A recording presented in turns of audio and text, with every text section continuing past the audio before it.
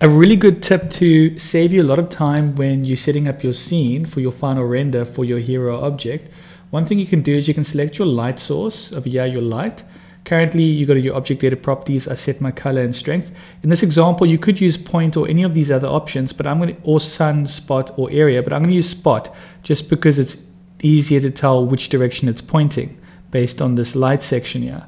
Right. So currently, when you select your object and you press G, the light isn't exactly tracking it. So if your light was, if your object was, I don't know, if your object was, let's say you wanted to add more light. So if you press Shift D, you put this here, you'd have to rotate this, and it can become a bit of a pain. So what you could do is you could select your light source, go to your object data, object constraint properties, and add a constraint over here called track 2.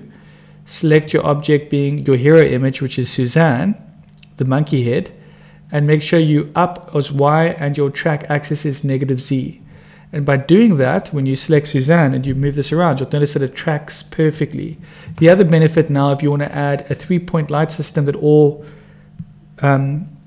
face the hero image, which is a bit odd, but you can press Shift D, duplicate this, chuck this over here, and you could say, you know what, just for fun, just for something interesting, let's make this pink. And you might go numpad 7, Shift D, might want to add another light, and see, you know what, let's make this one orange, but we make this 5,000 watts. Anyways, I think you get the idea, the power of this saving you a lot of time, how to track your light to your object. Now, this is very different. I'm done with this tip, but this is very different to, for example, getting your camera to track to your object. If you go add object constraint to say track to Suzanne, and we click render view, and we click on Suzanne and we press G and move, it works sometimes to a degree, but it's a bit wonky.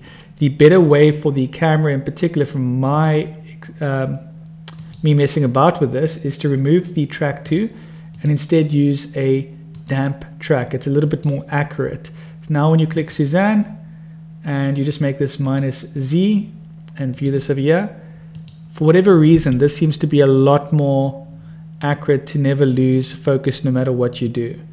So yeah, so you'll use the track 2 for your light source and you'll use the damped track for your camera.